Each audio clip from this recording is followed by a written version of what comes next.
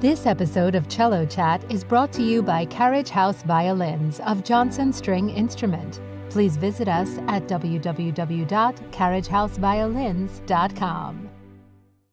This episode of Cello Chat is brought to you by Carriage House Violins of Johnson String Instrument. Please visit us at www.carriagehouseviolins.com. From my studio, which happens to be Paul Katz's old studio. So I think that's of interest to Cello Bello fans. And I'm certainly hoping that some of the good old vibes from when Paul taught in here are still bouncing off the walls here. I hope for that every day when I walk in.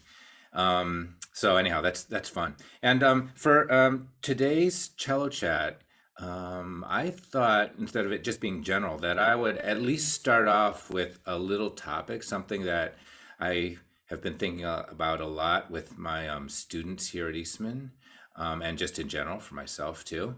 But not to exclude any other topics if people wanted to discuss them a little later in the hour. So for the first 20 or 25 minutes, I thought maybe I would talk a little bit about some thoughts about the bow hand, and specifically about the hand, the right hand, not so much the whole arm, although we could certainly talk about it if people want to.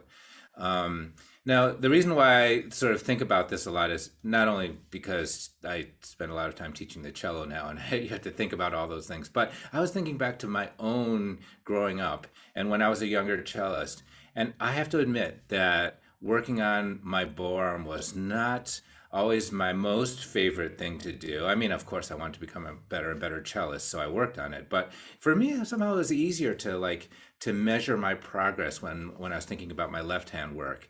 Like, oh, how does my vibrato sound? Oh, I can get this shifting more accurate, or by practicing double stops, I get this. And my intonation, I was always paying attention to that.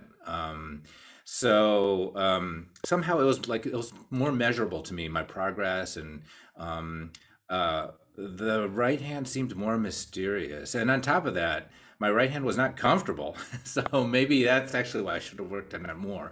But, we'd like to work on the things that we feel progress on. And if it feels yucky, because sometimes we actually avoid it, which I definitely try to address now. And when I help my students and in my own self, is like the things that are uncomfortable are the things that I should actually work on the most. So my students now know, for example, that if they say, I feel so uncomfortable playing Hyde and D, then they know that's the next piece we're going to work on.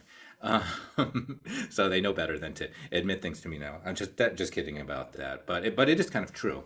So the thing that that I want to talk about today is literally holding the bow, because I find that in many ways playing the cello, when you pay attention to position and holding posture, some of those things, it makes it so much easier, or not so easy, to, depending on how you're looking at things, it makes it so much easier for you to accomplish the things you want to do to play the cello. So, for example, something I've heard over the years is people change the terminology more to bow hold rather than bow grip. When I was little, bow grip was sort of the standard terminology, and now people talk about the bow hold a lot more, because you don't want to grip the bow, you don't want to squeeze the bow. It results in bad things happening. It makes it more difficult, like I said, to do the things you want to do to play the cello and make a beautiful sound and manipulate the bow. So I specifically want to talk about holding the bow in a sense, I guess you could say, hand posture, with the right hand. So and I thought of, as far as organizing sort of my comments, I would first talk about a little bit about, what my hand is able to do, what it's meant to do, and then what I want it to do in as far as playing the cello, because it's a matter of putting those things two things together is what makes, for me, an effective bow hold, and by extension, bow arm. So if I look at my hand, for example, I can see that there's so many joints in there, right? I mean, more joints than anywhere else on my body, practically, in a close space. And that's why the hands are so useful for doing, fine motor things, picking up delicate things, or moving things, or controlling things. And so that's one thing that I'm going to think about in terms of creating a bow hold, creating my bow hold, is how can I use that property of my hands? Is all those joints, they're made to bend, right? So that's the first thing.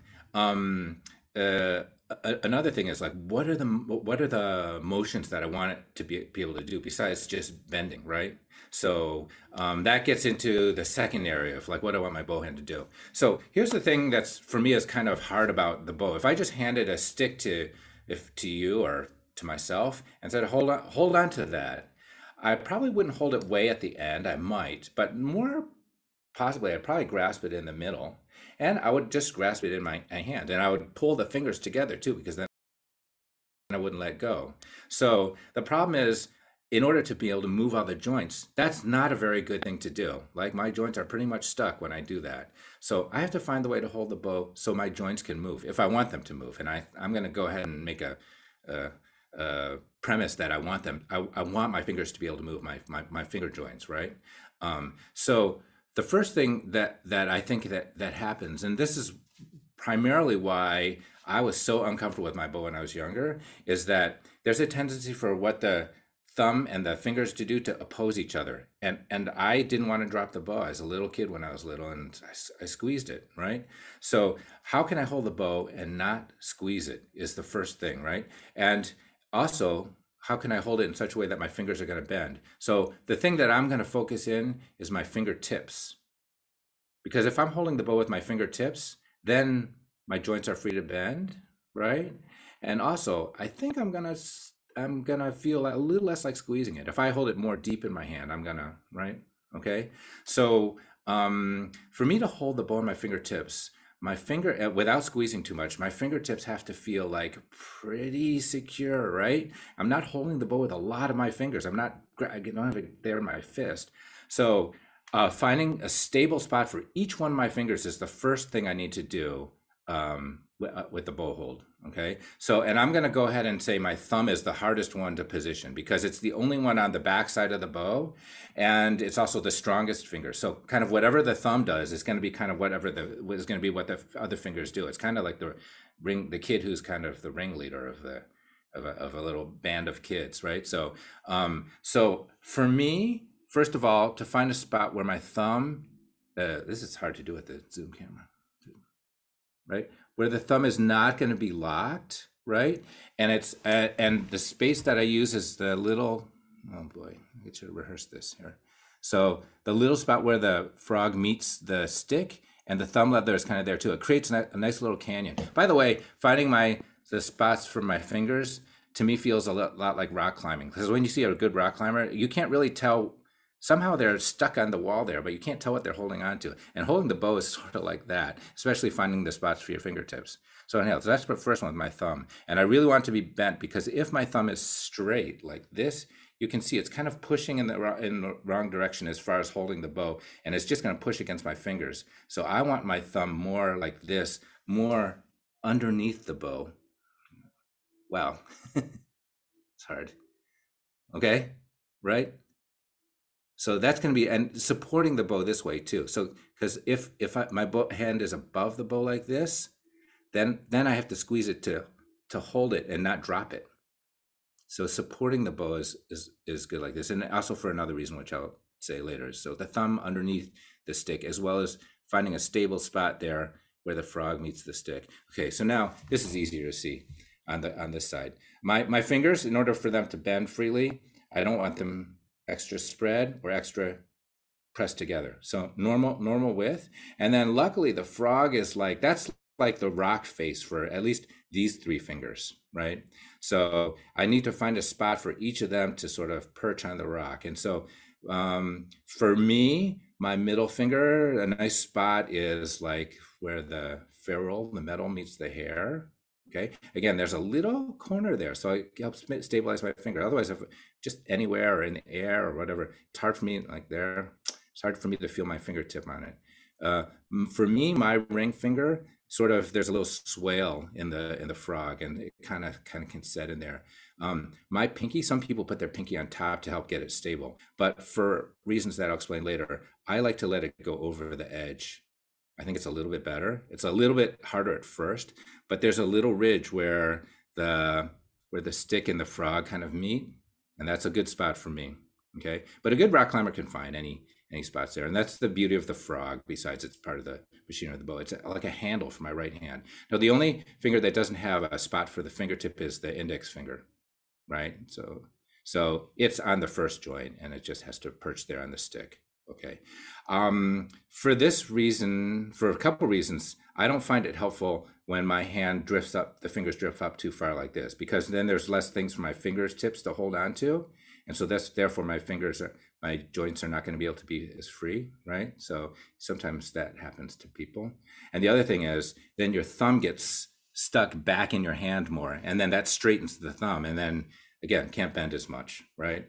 So something like this. Now everybody's hands, different proportion, different lengths of fingers, so it might look a little different. That's why I said you gotta kind of just feel your way around that rock face of the frog and find stable spots for your fingers. And like I said, especially for your thumb. When your thumb is stable, it makes much easier for the other fingers to not feel like they're pushing too much, okay? Then having held the bow this way, right? Now I'm going to see which way my fingers can bend. So now they can bend, because if I hold the bow like the way I used to hold the bow with my thumb more straight and pressed against my fingers, now the bow is actually touching this part of my fingers, not the tips. So I might as well not even have these joints here on the end. This is hard to do. I should have practiced with a backwards camera and zoom. It's super hard to figure out how I'm doing things. Anyways,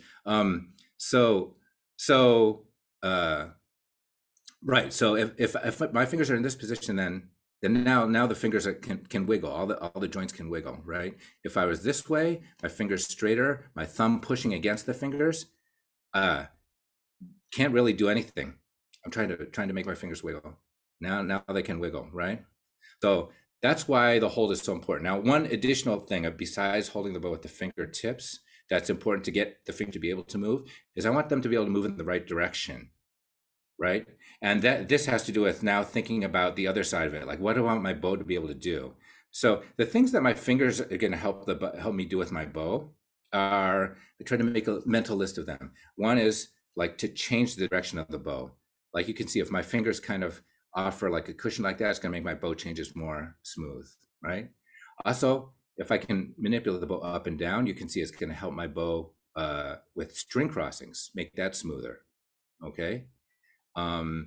There's a couple of other things that that are helpful too. There's steering. I'll show that in a minute, right? And there's also articulation, and that's related to this, okay? But those two things, changing the bow and changing the string, being able to do both of those things, for me to be able to do that well, it helps me at least to be a little bit pronated. In other words, leaning a little bit into the index finger, right? So that this motion is kind of diagonal. I can get this motion back and forth, and I can get this motion up and down. If I'm too perpendicular, it's hard for me to get back and forth. I can get up and down really well. If I were over pronated, I can't cross the strings, although maybe I could do some with the bow changes, right? So finding a little bit of pronation helps. So here, you'll be able to see what happens now. And as far as a way to practice the freedom of the fingers, so I was taught this colle motion that I think a lot of cello teachers use, but there's a lot of ways to address it. This is a good one. So if I do my colle motion, I won't get too into the technicalities of colle for right now, because I just want to show the basic bow hold and how it affects playing the cello. So now you can see it's kind of operating in a diagonal motion. So I try to make, if I practice colle in the air, I try to make my bow so it can go diagonally. So it goes right to left, but also up and down at the same time. So let me show that on the cello now, which will make more sense. So here's back and forth finger motion. And here's string crossing finger motion. And in fact, my string crossing motion, I'm going a little back and forth too, because you can hear I'm making some sound. So I kind of want to be able to do both at the same time. And that's why the little bit of pronation I find is quite helpful, okay? But none of that happens, as I said, without having a good stable hold on the bow with your fingertips, right? Except for the index finger, which is a little bit up. Like I said, there's no handle over there for maybe someone needs to invent a bow that's got a little spot for your index finger. You can increase the flexibility of your index finger too. Okay, so that's kind of why the hold of the bow is really important, because it allows some of those things to happen. So now I want to get into just a couple more thoughts of what I'm trying to get my bow to do. Besides, as I mentioned, the first two things are change the bow and change the strings. So change the direction of the bow, change the string that I'm playing on. So with this colle motion that people practice as an active motion, I practice as active motion. It's actually for the string crossings and for the bow changes. A passive version of that motion is actually what you want.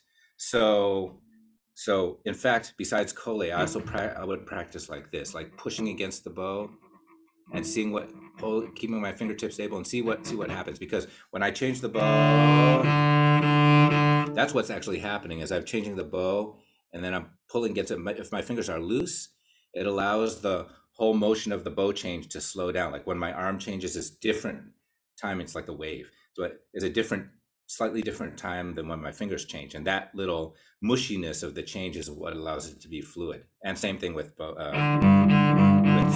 string crossings, right? It allows it to be much more fluid. Okay, so it's important to practice the passive version of colle for those things.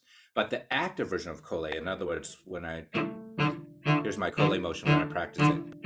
That's really important because that sort of turbocharges my articulation. So when I go, if I want to make a stroke with tons of energy, front energy, and sort of that hard consonant sound on the articulation, that's finger. If I do it with my arm, I think you can hear, well, hopefully you can hear, it depends on how good my microphone and internet connection is. You can hear there's even more energy when I use my fingers as part of that. But that's an active version of using the fingers, okay? Right? And that, so I just want to differentiate between that motion of the fingers, the passive one and the active one. And then how you control that active one, it gives you an infinite array of articulations that you can control. That's how you can get everything from a hard K sound starting a sound to a more of a D sound, right, or an M sound. Like you want to make all the same sounds that you can make with your voice, basically, with the cello. The fingers, having the fingers be free is a huge resource for that, and being able to move them, right? Okay, so I just wanted to mention one other important, two other important bow control things that are allowed if you hold the bow. In my opinion, it's easier to do, I should say, with a bow hold that focuses on finger control and finger movement, right? So one thing is steering the bow, and this is why I remember earlier I mentioned I'm a little more fan of my pinky being a little bit down, because then I can pull my frog this way, and the ability to turn the bow like this, or another way you can see it is if you do like a seesaw motion and you let the bow hair face to your left and you let the bow fall in front of you. So you should be able to feel how the pinky and the index finger oppose each other, and the thumb is that kind of a fulcrum in this seesaw motion, right? And if I use that in the bow playing position, now I can steer the bow, so I can put my tip down, or I can pull it back up by using my index finger and pinky that way. And so that steering is how you control contact point for me. So for example, if I draw the bow with my tip down, that's going to drive the bow to the bridge. And if it's a little bit not so much that, will come off. So the one I really like is tip down, of course, because I'm always kind of trying to work the contact point. But you can pull off the contact point too if you like, but just by steering. And that can be done just with your pinky and index finger this way, and especially easier if the pinky is on the bow. So I'm not a fan of pinky up or tea party position. You're not really taking advantage of your pinky when you do pinky's power when you do that, right? Steering the bow is wow, that's where all the color happens in playing the cello. So I think that's a huge one, being able to, and you want to steer the bow with your fingers. If you can do it with your fingers, it keeps you from having to do kind of funky things with your wrist or elbow or even shoulder, right? You want this to be relaxed and your power plant almost, and have the steering be done where it can be done more efficiently, which is with your fingers. right? The other thing that yeah, I think I find very helpful is being able to control the amount of hair that's on the string. And this is another big one that I didn't take advantage of nearly enough when I was younger. Because not only can you change the color of the sound and the feeling of resistance, but the bow even behaves differently depending on if your hair is flatter, right? That's totally flat. You can see as the camera's got a good angle on that, or at an angle, right? And I'm sure many of you that play regularly have noticed when the bow hair is flat, your bow stick gets so much stronger, right? It feels like your stick is quite weak when it's on the side. So that can really help you if you're trying to get different quality of sound, or even get your bow to behave differently. And for that matter, bowing like a bounce stroke, or say a ricochet. Ricochet is much more effective when your hair is flat, in my opinion, because the bow, you get the natural strength and resilience more there compared with it's on the side. So so back to the bow hold and how that happens. So if I'm holding with my fingers, I can roll the bow much more like this. If I'm holding it with this part of my old-fashioned grip, how I played when I was younger, then to change the amount of hair, I have to do something quite awkward with my arm or my wrist, right? But now I can control that with my fingers too, and that is very, very useful. So, can you play the cello well? Like, do you have to have a perfect bow hold to play the cello well? And the answer to that is most definitely no, because I had tons of fun playing the cello even before my bow hold was maybe not quite as efficient as it is now. Can I do some of the things I want to do now more easily with a better, more organized, and more strategically sort of designed bow hold? Yes, I think so, for sure. But I just want to put that out there, because it's not like, I don't want to put the cart before the horse. Making music is still what I want to, that's what excites me about playing the cello, not having a perfect bow arm. But if my bow work makes me more excited to play the cello and makes more things possible or more easy, then I'm definitely up for that. So that's why it's an important thing for me, and that's why it's an important thing to work on if you're a teacher or a student, in my opinion. So I could go into a lot more of that if I wanted to, but I don't want to spend all the time just talking. So if you guys have some questions or comments about that, I definitely want to address that. And I see there's a whole bunch that have happened already in the chat. So let me handle the bow questions first, since we're on topic. How do I keep my thumb relaxed?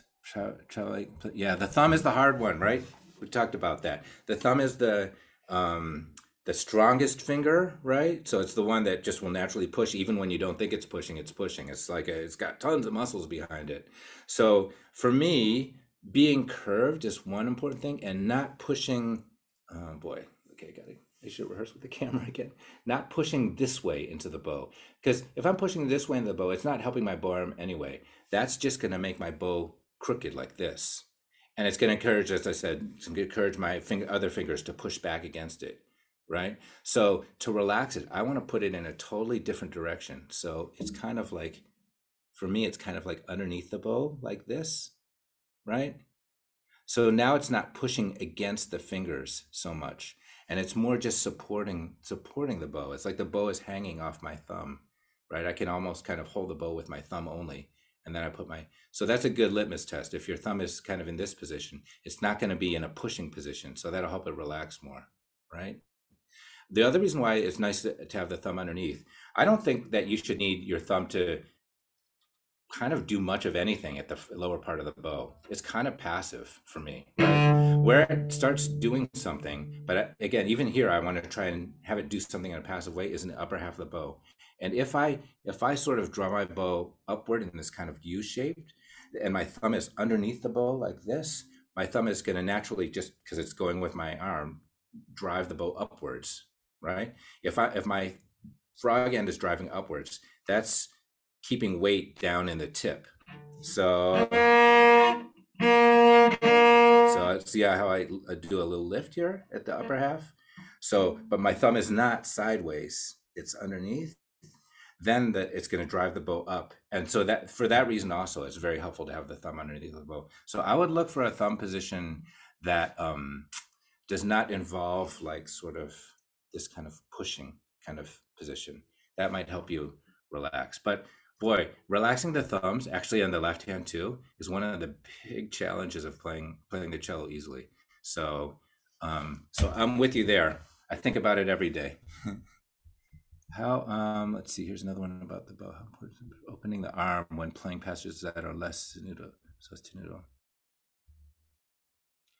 Okay, so now we're talking about the arm, and I was sort of just talking about the hand part of it. So as I said, if my hand is based on finger flexibility and being able to turn the bow and manipulate the bow in all these ways, hopefully my arm will have to do less of that, right? So for example, and the interesting thing is, when I was younger, more of the discussion with my teachers was getting my arm to be flexible. For example, opening the elbow to keep the bow straight in the upper half.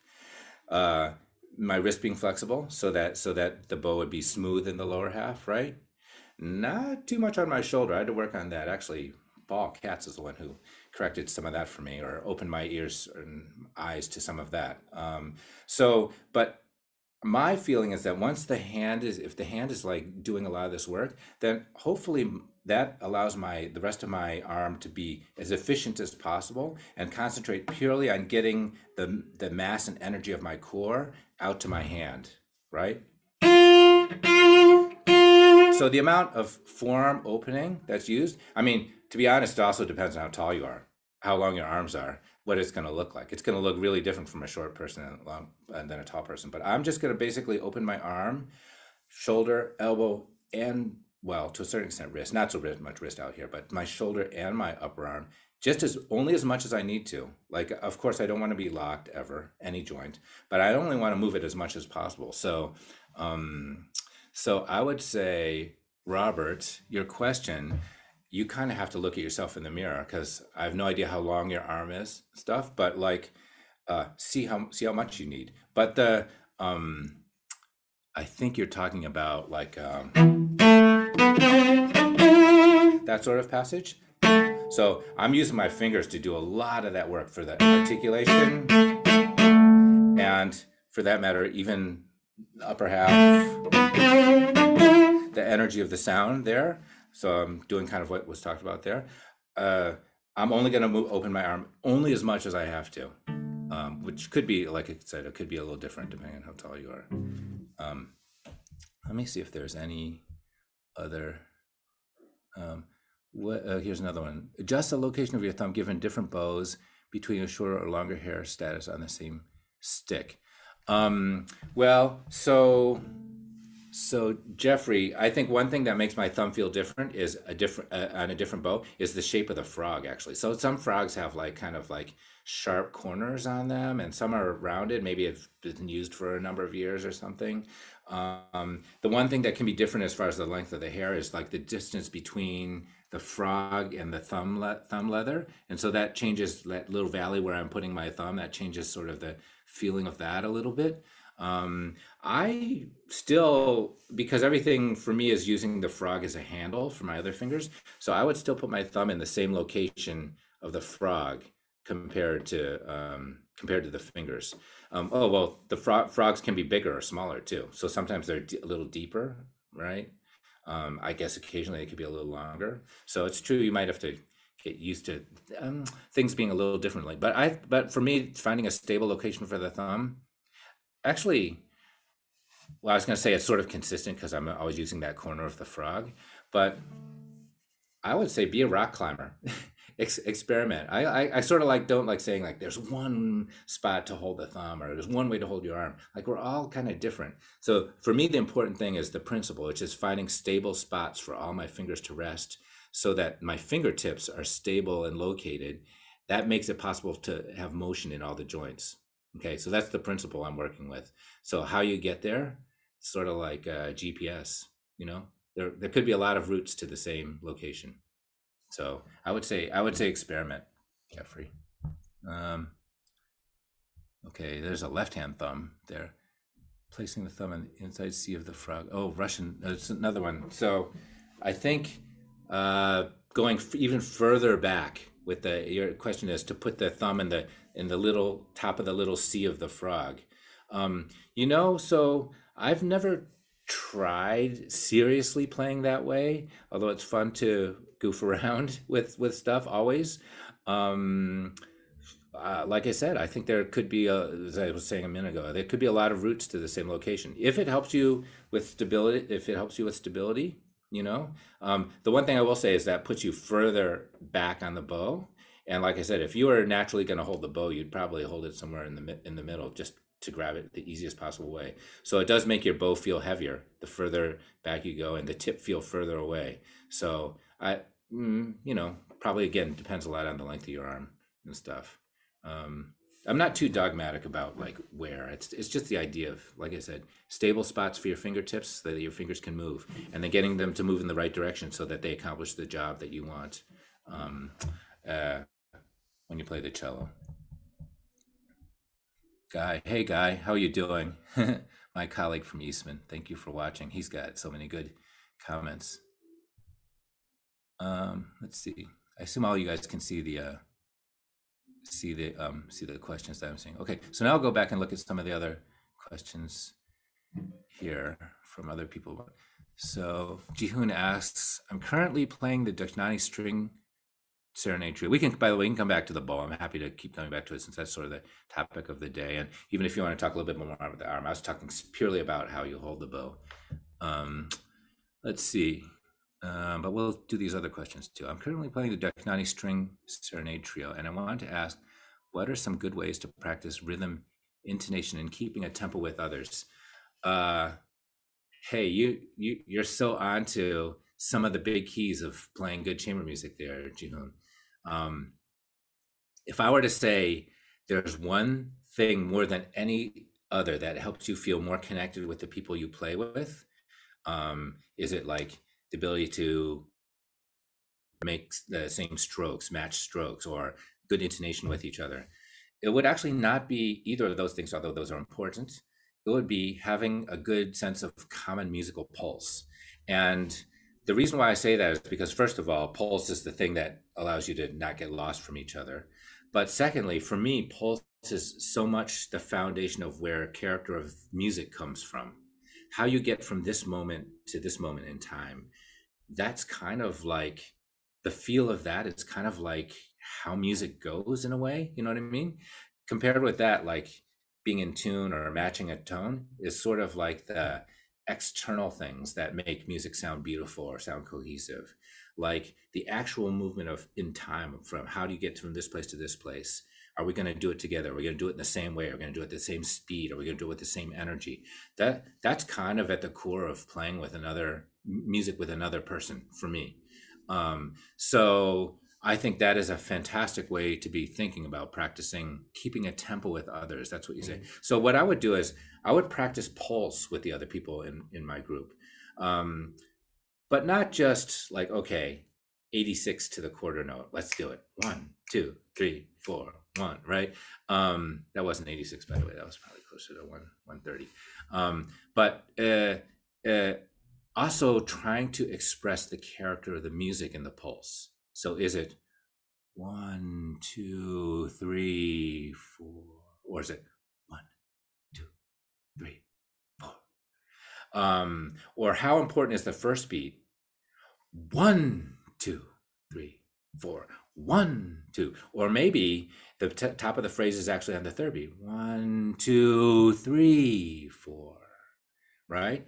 I think pulse could have dynamics too, besides character. It could be 1, 2, 3, or it could be 1, 2, 3. You know what I mean? So finding a way to practice the pulse of a passage, of a phrase with your colleagues is extremely helpful to me. Like literally saying what I was just doing, saying numbers together, but watching the music and trying to match the way you count with the way the phrase is going, with the character, with the dynamic, right? You'll pretty quickly, when you do that, figure out, oh, that person's not counting the same way I'm counting, or we need to do this to count together. And when your counting is really together, assuming that you can then play and count at the same time, that's another important skill, you'll find your playing getting, I think, much more unified, and not just together, like ensemble wise, like musically together too, right? Like artistically together. And when you're doing that, that's fun. Then you feel like your collective efforts are all moving in the same direction. You feel synergy from each other's energy rather than opposition.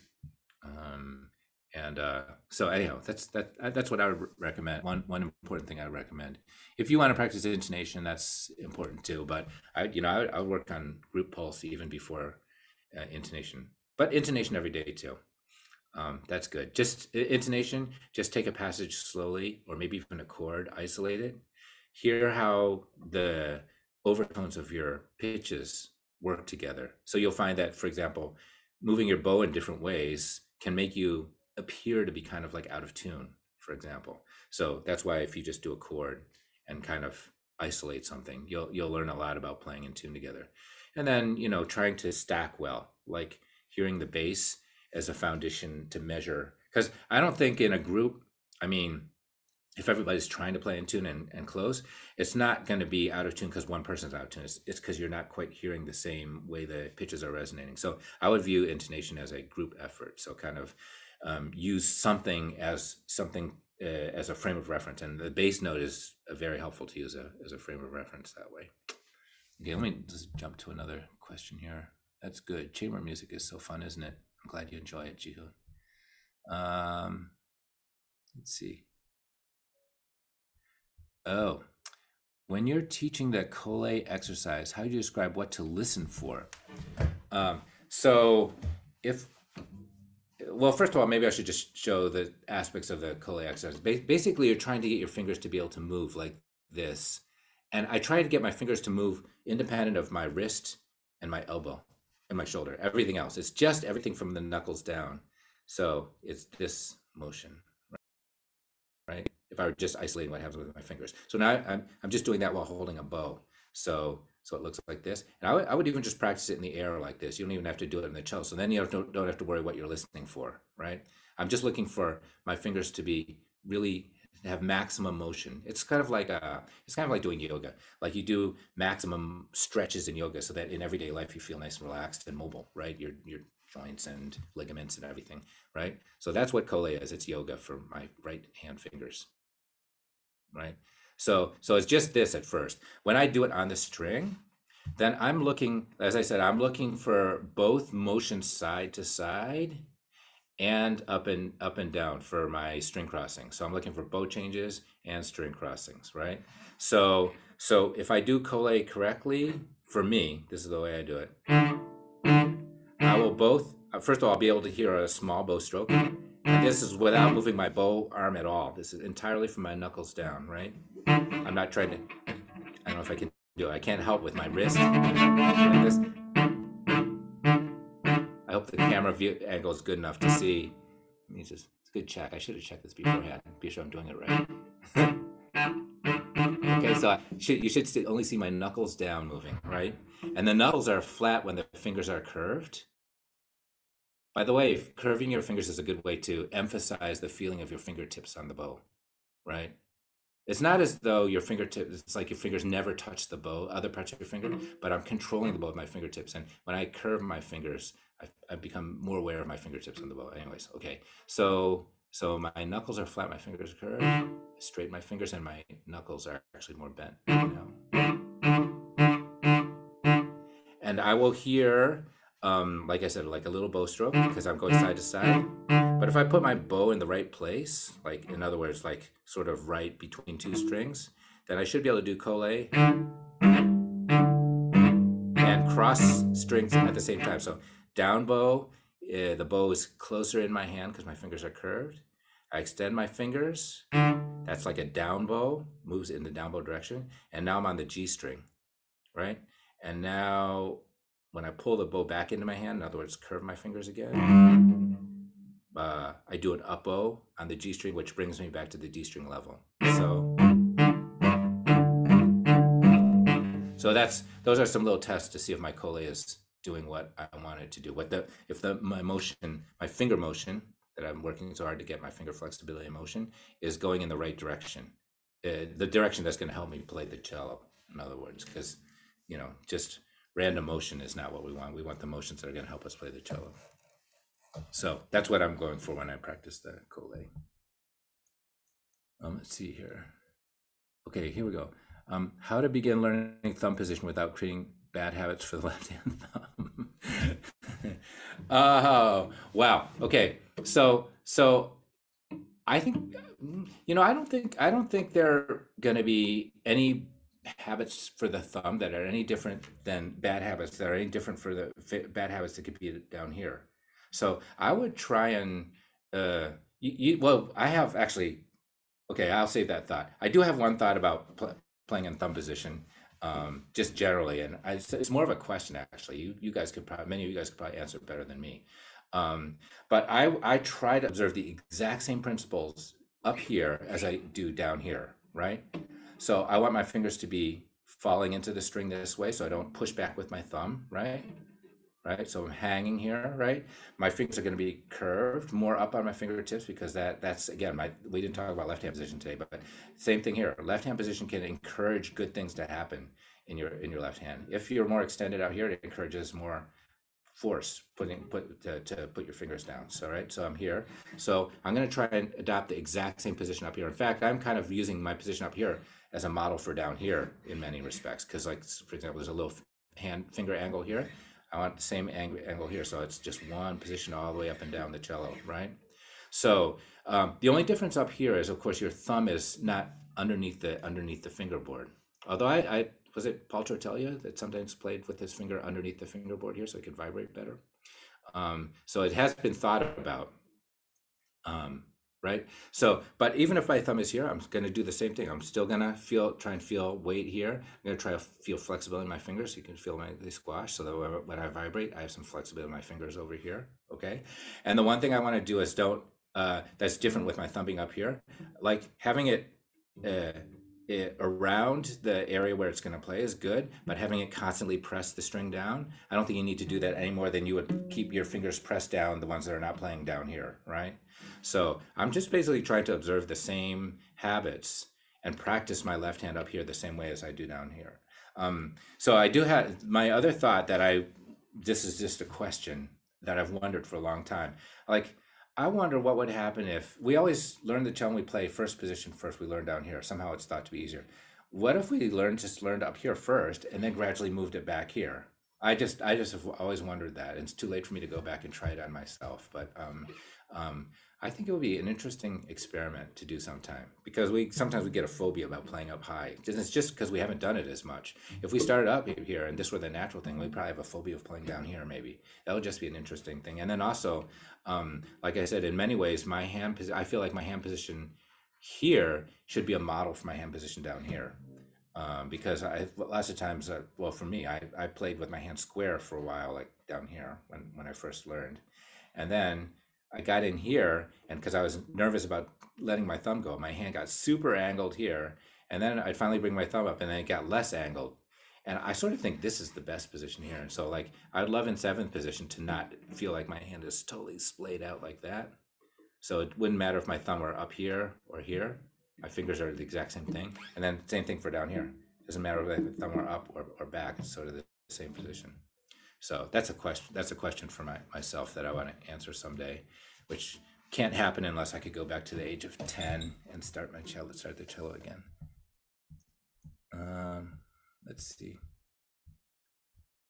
Do you have any ideas? This is from Claire. Do you have any ideas about why my fingers, not usually my thumb, have a tendency to gradually move up the bow towards the... Oh, yeah. So we were talking about that with the bow, how sometimes people's fingers creep up like this, right? I think it's because, I think why you want to do that is because when you play in the upper half, you want to try and get some weight in there, and it's easy, you get more leverage if your fingers go higher, right? Like I said, if you could just hold the bow the most easy way, the bow feels so light if I hold it right here. So that's why it's, that's a kind of a natural place to hold the bow, except then you have a hard time playing back here, I suppose, right? So that, I think that's why your fingers might want to run up there. Like I said, I want to feel, if the more stable I feel from my fingertips, the less I want to do that. So that's why I work a lot on feeling the bow with my fingertips. Because the reason why I can run up is because I'm feeling the bow more with up here, this part of my finger. And I just basically don't have as good, there's not as much of the bow to hold on to right here, right? So it can easily slide.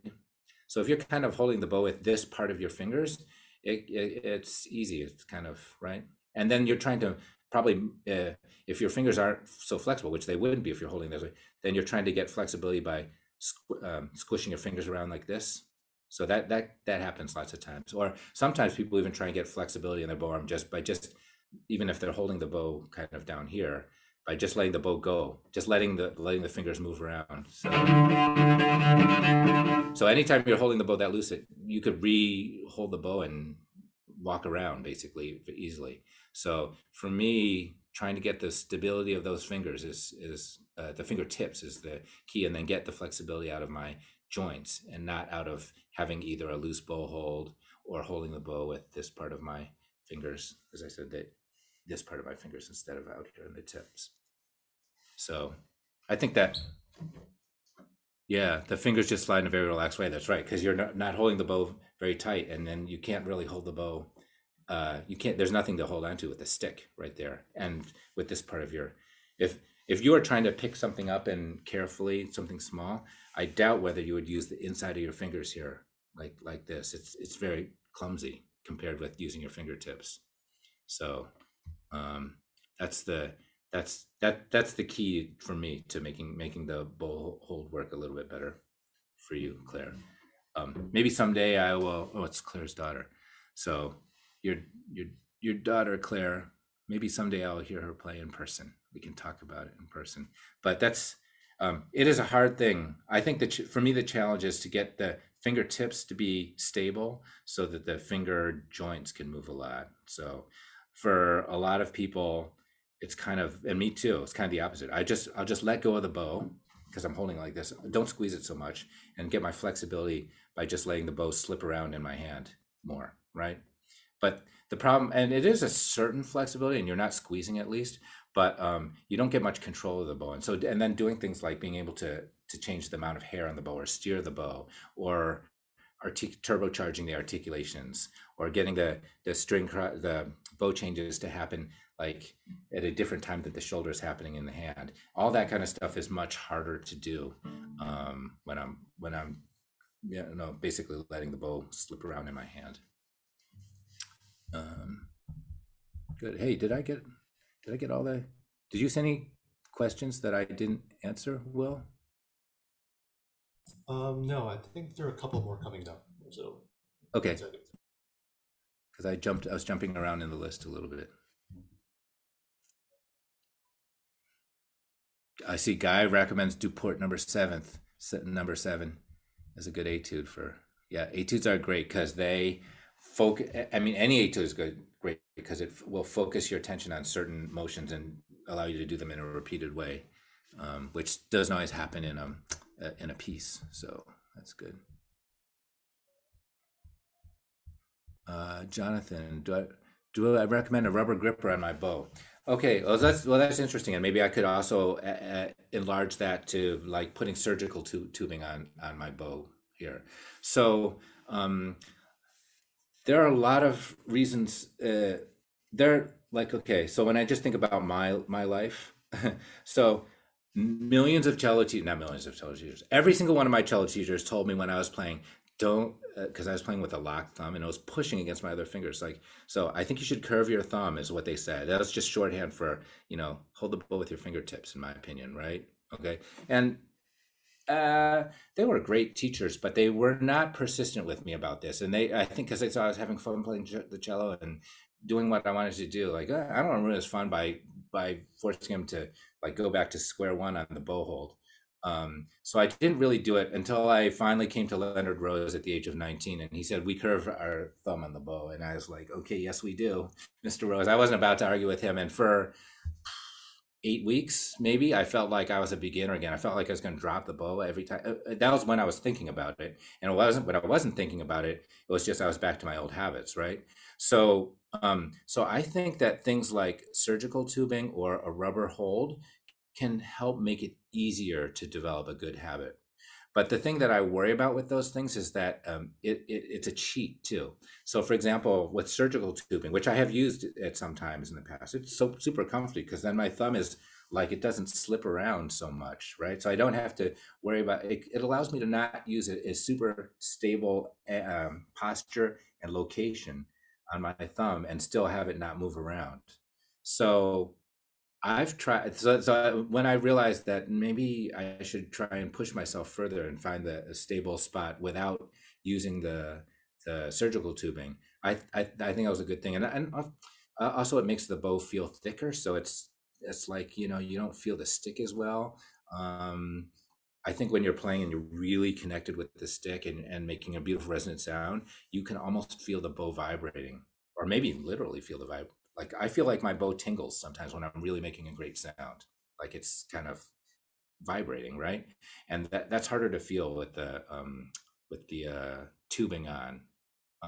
So I guess my thought about that is it's a good step towards helping you feel more comfortable more quickly, but I would also try and wean myself from it too, as time goes on, and try and find the way that I can balance the bow. Like I said, find a way I can balance the bow without without this. Tubing allows me. That's like climbing a rock wall and having like somehow magnets in your hands or something, right? So a little bit easier, and I kind of want to figure out how I can hold it and not need that.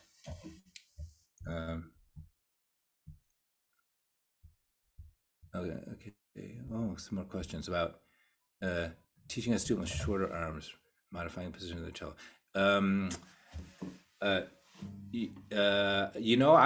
When I teach students who are a little shorter, I teach them the exact same way because I want them to learn the principles that everyone is learning and not sort of like modify things for themselves. And then I kind of let them just sort of strategize. I emphasize, okay, you're going to look a little different, but I don't want them to feel different is the thing. So I try to teach everybody more along the lines of what's the principle, what's the sound, of course, biggest, most important, and then what's the sensation, right? And then let people, to a certain extent, figure it out themselves, you know. Of course, make suggestions. So what if you try this? What if you try this? I don't think there's a single solution for every person, to be honest. Sure, for sure, end pin height is something and to be honest, I think one of the nicest things you can do if you're a smaller person is make sure you're not playing a cello that's too big. I tried a beautiful 7/8 cello the other day, and I thought it sounded great. I didn't even think it sounded particularly small. So I think that's probably a better thing than trying to do something different with smaller people. And if a smaller person doesn't maybe use the last inch of the bow as frequently as other people, I think that's totally fine. I think it's totally fine. Yeah, I'm a fan of like trying to work with yourself and figure out what it is. And that's been a big part of my learning as a teacher is there was one year here at Eastman where I had, I don't have a big studio. I usually only have like maybe 7 or 8 people. But 3 out of the 8 people were all guys that were 6'4" and taller. And I'm not super short, kind of in between, but I could not relate to a 6'4" guy, how their bow arm was like having to fold and finding room for it and stuff. It was kind of the opposite of someone who's very short. And I had fun with them, a lot of fun. It's like, okay, here's the idea. So let's see how it can work, So I think because I think, and it was interesting, these 3 tall guys, even though they're all tall, they even were a little different because maybe some of their height was more in their torso and some had longer arms and stuff. So it was very difficult to say there was a custom solution. In fact, impossible. So it was fun experimenting with them and figuring out how they could feel comfortable within the parameters of like, okay, I need to feel an impulse. I need to feel release. So how can you feel release out here? I want to feel flexibility, but no excess flexibility, no excess folding or stuff like that. There are some sort of like overarching physical principles maybe that I would say that I kind of try and follow. So like one is like I want every joint that is involved in playing the cello, or actually every joint, to feel like it's mobile, like nothing's going to be locked. But at the same time, I don't want to ever use anything more than I need to, right? So like, for example, if I overuse my elbow, then that's going to encourage me maybe to not use my fingers as much, or my wrist specifically. Actually, the wrist and the elbow are very much linked. So I find that if you use your elbow too much, then your wrist doesn't move as much. I don't know. So that's one thing that I live by. And then another physical principle is I try to make every motion on the cello some version of impulse and release. So you're never constantly engaging muscles. But how those things play out for different people or in different situations, for example, what kind of playing situation you're in, or the passage, or the whatever demands, I find that the solutions are constantly changing. So that's what's fun about music. It's every day you wake up and it's different. Let's see if we can get to a couple more of these things. The weight of the bow without using the weight of the bow without transferring to excessive pressure. This is a perfect example of impulse and release. So so I'm trying to use the natural weight of my arm, and in fact, even my torso, right? So I have to have my back loose enough to make sure my back gets into it. Like, so I don't want to hold my breath. That's why breathing is so important, right? But so, for example, if I choose the right way to use my body, to use my bow arm, I can find a bow path where I can. There's an impulse, and then the swing of my arm just naturally is upward, and suddenly my thumb is driving the bow upwards. As I said, if my thumb's in the right position, and that keeps the weight. So if I had a totally level bow arm, as I got further and further out the bow, I would need to twist my arm, to torque my arm more and more to keep the constant level of weight or pressure into the string. And so that's when I don't feel muscular release, because I'm little by little, using more and more twist in my arm, more torque in my arm that way. So if I find a way to incorporate like movements, bow path, hand position, to put all those things together so that I can get what I want to happen from a impulse and then a release standpoint. That's so at least how the bow works. That's what I would do there. With vibrato, I try and do also one impulse, and if my hand's released, it'll keep going for a while. So that way I don't have to constantly push my hand. And that helps me get this feeling of release in my left hand too. So like I said, every single motion on the cello, I try to turn into some version of muscular impulse and then release. So you just have to design the motion the right way and get your hands in the right posture so it can take advantage of what your body can do naturally. And that's kind of what I hope for in playing the cello for myself. I think that's going to allow me to play into my golden years more successfully too, and I'm not overusing my muscles. Hopefully that's the idea, because I'm getting closer and closer to the golden years. Let's see. Jonathan has a question. Do you play with a heavy or light bow? The weight of the bow, pros and cons of both. As time has gone on, Jonathan, I appreciate the merits of a well-balanced bow, and one that's not overly tip heavy, more and more in my life. So at one time I thought, well, a heavy bow is naturally going to sink into the string more. It's going to encourage it. To a certain extent, that's true, but I'm more interested in sinking my weight into the string rather than the bow's weight into the string at this point. And the agility that you get from a well-balanced bow is, to me, worth far outweighs any gains that would be given by a few extra grams in the tip.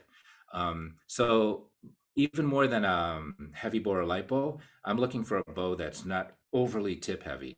I mean, it could be too light in the tip too, but if anything, I'm finding myself more distracted by bows that are too heavy in the tip. And when my students and I are trying bows and stuff, I guess I could generalize and say that. My own bows are the low 80s, 81, 82 my bows, grams. But the balance of it is actually, and the way it plays is more important than the actual weight of the bow. I want a bow that's going to track well all the way frog to tip. Feels like it hugs the string, kind of feels like it almost is like burrowing into the string, even in the upper part. But like I said, again, that's my own technique, the way I use my body and my weight has become more and more important to me than the literal grams of weight in the tip of the bow. So that's kind of what I'm looking for. Regarding bow changes at the tip, some teach pushing the string from below, others approach the new. Do you teach the new bow from the high side and then roll down? Do you teach the execution of either bowing style based on the intent of music or with more individual solutions, as you mentioned? So I'm constantly fiddling around with my own playing, and like I said, I kind of don't want to have any rules for myself. So I've learned. I've tried to teach myself both of those, so I feel totally comfortable depending on the situation. So what Jeffrey's talking about, I think, is like so the tip change, the frog change. We were talking a little bit about that, getting the fingers, the softness of the fingers to so that the change happens at different times in your arm, right? So flexibility. It's more difficult to feel flexibility out here. Plus, you've got your arm, much more arm being open here. You've got more possibility with the arm. So I think quite a lot of people try to sort of make circles, and that helps make the tip change smoother, right? Instead of going bang into a wall and then 180 degrees in the other direction, more like a swimmer doing a flip turn. They get to the wall and they use the momentum into the wall to push out of the wall, right? And the way to do that is to make it turn into a curve. They somersault, so they almost make like a little U. Cello playing is full of U's and curves, right? More than it is hard angles. And so at the tip, you can do sort of overhand, or it might feel like a crawl stroke, a little bit like this, right? So you start the bow, down bow is closer to the, I'm on the D string. Down bow closer to the G string, up bow closer to the A string, right? So you're sort of changing out like this way. You could do your flip turn backwards, and this one's going to feel more like backstroke, right? So now down bow closer to the A string, up bow closer to the G string, right? So the advantages and, well, the difference to me is like how my weight is getting applied to the string. So if I do the backstroke one, the one that I just demonstrated, that drops my weight into the string at the beginning of the up bow, kind of like a gamba player doing an up bow, right? Or bass player doing the German bow like this, right? So, or maybe a baseball pitcher throwing sidearm, if you relate more to that instead of backstroke. That I enjoy doing when I need a lot of power and weight and resistance at the beginning of the up bow. So I want drag in the up bow. The same way, like sometimes it's really nice to get like drag at the beginning of the down bow. You want that kind of like tension and then release, right? In the sound. So the up bow, you can do that too by doing this change in the up bow. If on the other hand I'm doing something that's like more airy or delicate, so then I might do the one that's more like a cross stroke or more overhand, right? I think those are things that you might intuitively do if you are just listening for the quality of the sound and you're thinking, okay, my U's, my curves have to be down deep in the string, or they're more shallow and they're up here, right? So you might intuitively do that anyway, but it helps to be organized, especially if you're a teacher and you want to have a pedagogy. And but like for me, the most important thing is that you are like engaged with the sound you're creating and it feels like communicative and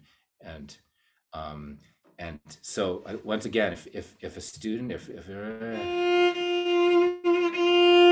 you're getting the right fluidity and if you're getting the sound you want, maybe there's a lot of ways to get to that, a lot of GPS ways to get to that same thing. But that is very helpful to think of circles when you're changing at the tip. I find it certainly beats just come back 180 degrees in the other direction. It's going to be very hard to make a fluid change that way.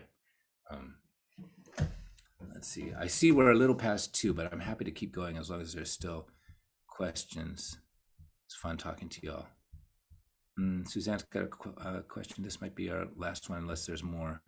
Can you demonstrate how you would figure out what bow speed and bow distribution to use for a phrase? Yeah, so, wow, Suzanne, that's like sort of a super open-ended question, because every phrase is like different. But let's just say I'm trying to figure out maybe some general thoughts of like how a phrase, what all phrases would share in common. Let me think about that for a moment. I mean, so easier for me to think about the other side. Like, music is so open-ended that I think every phrase should feel like its own being, its own entity, and thus have a different way of playing it. And even the way you play it from day to day could be different. And for sure, different players would play the same phrase differently and should play it differently. So it's not as though there's like a formula that you could use to, but I will say this, like if I think about a phrase, well, let me try and describe it this way. Let me see if I can come up with an answer out of it. So I think there is something about a phrase in the sense that it's a journey of some sorts. There's a beginning, something that initiates energy. There's something that propels energy and keeps interest aloft, and maybe intrigue or maybe tension. And then there's something about the end of the phrase that, at least for a small moment, allows you to resolve that intrigue, right? So I would say that as far as what creates energy inside sound, that's going to be bow speed, kind of like more than anything, although vibrato has a lot to do with it too. So like that sound has, like, that sound's got to go somewhere. That's got motion in it. That's got like energy in it, right? This sound has less energy in it. So so I'm going to manipulate speed and vibrato, especially bow speed and vibrato, to kind of display how much energy I want in the sound, and like depends on how I feel about the phrase at any given moment. Like more energy, more motion in the sound, more I have to get somewhere. And of course, this would be different if you were. So I keep thinking of the differences too. Like if you're playing a slow tempo, then what creates motion in the sound might just be. Right? I mean, the differences in speed would be not as perceptible, but maybe vibrato more. Like I don't know. I'm just trying to think about it. So that's why.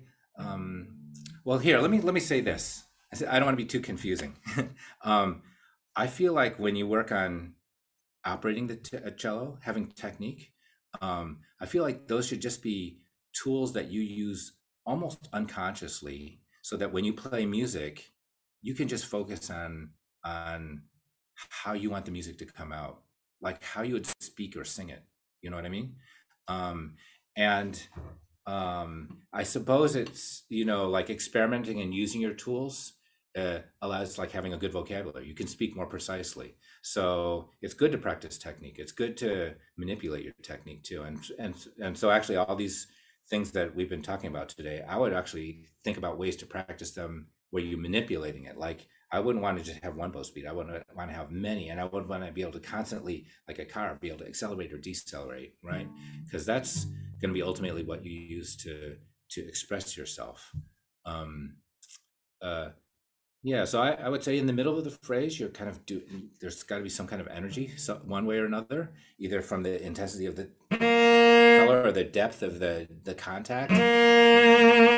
That when you have deep contact and you hear more E in the sound, that vowel, that's tension, that's energy in the sound too. If you take a little bit off and it gets E vowel turns into then you feel repose a little bit, right? So I guess it's about using those tools. It's hard to say. I don't mean to be so evasive, but it's hard to like sort of generalize what you would do to create a phrase. It's like you just want to dip into that toolbox and have the tools all at hand, so that you're not really almost even thinking about using them. You're just creating the sound, the energy, the speech that you want to. Yeah. Okay, sorry. I'm going to think about that. I need to come up with a better answer for that. There's a last one from Rebecca here. With regards to the left hand articulation in fast passages, how can this just be achieved without over-tensing the hand? Okay, so I think I can give a quick, a more clear answer to this one than the last question. So I'll try to end on a good one. So for me, speed is much more important than force in the left hand. Okay, so that's the first thing I'm thinking about. So for example, when you hear, when people play and you can hear banging on the fingerboard, yes, that sort of increases articulation, but it's super taxing for the left hand. It also keeps people from playing a fast tempo too, right? So I try to practice some exercises where I'm using speed in my left hand more than force. And I also try to think of lifting my fingers as quickly as I do putting them down. Okay, because sometimes too much downward thinking in the left hand, the energy is all down. It creates heaviness in the left hand, and also, like I said, too much force. And then the other thing is, the other thought about that is my thought about impulse and release. I want my finger as soon as it's down to immediately release. So I try and practice, for example, when I put my finger down, I try and immediately follow it in when I practice slowly with vibrato, because vibrato for me is that's a releasing motion, right? That's an impulse and a release, as I was trying to demonstrate earlier. So that encourages me not to put my finger down and then keep it jammed down. So it's like, it almost feels like my fingers are bouncing or rebounding every time I put them down, right? So I do that slowly so that when I play faster, that my fingers have that kind of light, fast energy and lots of release for every impulse. Also, it's not a bad, terrible thing to, in a moderately fast passage, to be able to vibrate any note that I wanted to within the passage. So being able to have a very quick releasing from vibrato every time I put down my fingers is helpful in that way too. Just as another musical tool for, I want to sing this note in that passage, or I want to like linger on that note just a little bit. So those are a couple of things that I think about in terms of, but number one thing is speed over force. That's a big thing, because I know myself, I overused force for sure, and that's also related to the thumb. If your thumb pushes back too much, and you're getting the stringers down by more of this clothespin action as opposed to just up and down, right? Then that's gonna result in slowing your hand down, and that actually also tiring it out, and ultimately not having as good articulation in the end too.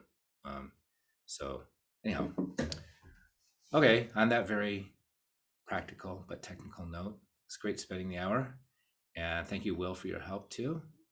And hopefully we'll do this again sometime. Always feel free to, if there's something that I was unclear about, or you want to continue a discussion, feel free to, you can email me. Go to Eastman School of Music website. You can locate my email there, and happy to carry on. So thank you.